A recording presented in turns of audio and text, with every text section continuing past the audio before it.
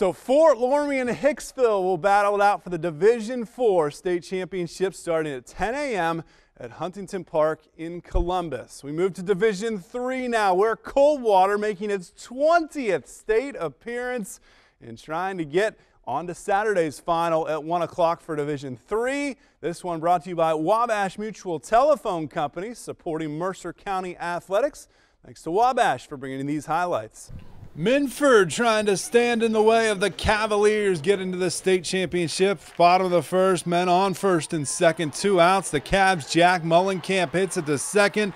Minford can't get the out. Sam Broering scores. 1-0 Orange just like that. Still bottom of the first, 2 outs. Bases loaded for Seth Miller. He drops it into left field. That brings in 2 runs. 3-0 Coldwater jumping out in front.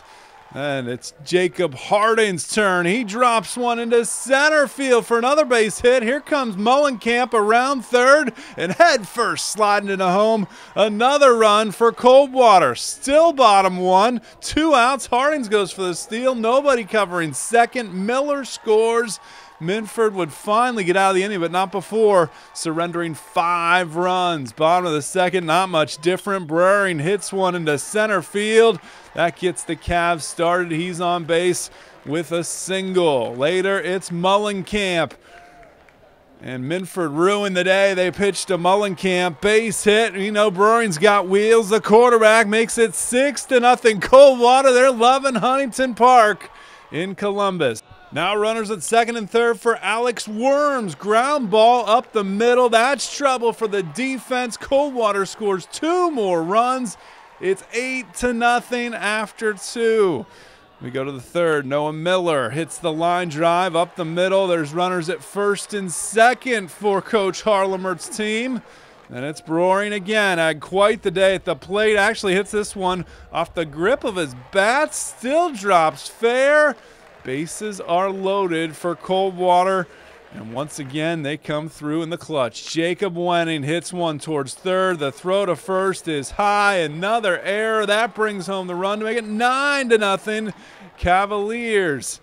Runners at second and third now for the senior Nathan Grunden. Grounder to third. Minford, you guessed it, they don't make a play for the first. Coldwater retreats the second. Run scores. 10-0 Orange.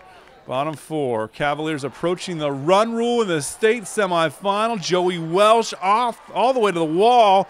Ross Weigel scores. 11-0 Coldwater, hustling all the way home and safely. Top 5, Coldwater 3 outs away from moving on to Saturday in a run rule fashion. Grund the heads-up catch at third. So 1 down. Then it's Mitch Niekamp catching the pop fly. Puts Coldwater 1 out away from winning this one in 5 innings. And Brad Gear, 1 pitch away from being pulled by his coach, picks off the man at first. Coldwater's moving on to the Division III state championship game on Saturday. Well, it's never easy. I think we come this far, you know, tribute to our senior group of players that, you know, Brad Gear got a great start, 4th on the mound, very efficient game, but I think look through our lineup, our seniors stepped up big all the way through. Huge first thing, I think. You know, I think you can tell our guys ready to play in the process of that team toughness coming here. And I don't know if they were a little nervous, but our guys sure weren't. You know, I think we've been here enough to experience this, and it's about, you know, our toughness and our seniors playing way well. It's a lot. I mean, these kids here were 8th grade, 7th grade. We play here in 14, so I think they believe and play. You know, our summer team, our program. The bottom line is our program is huge. I think they believe in that, and that bottom line is they will come play for this and our team and this facility, so it's great. He was coming out at 50, so the bottom line is, you know, not to be, you know, too mean, but that pickoff play, you know, poor guy, but it's like, the bottom line is we came and win 2 games. We won the first one, so now a matter of us coming back and playing Saturday. Well, we knew we were getting a lefty late in the week, so we really focused on waiting on the ball and driving the ball to right field.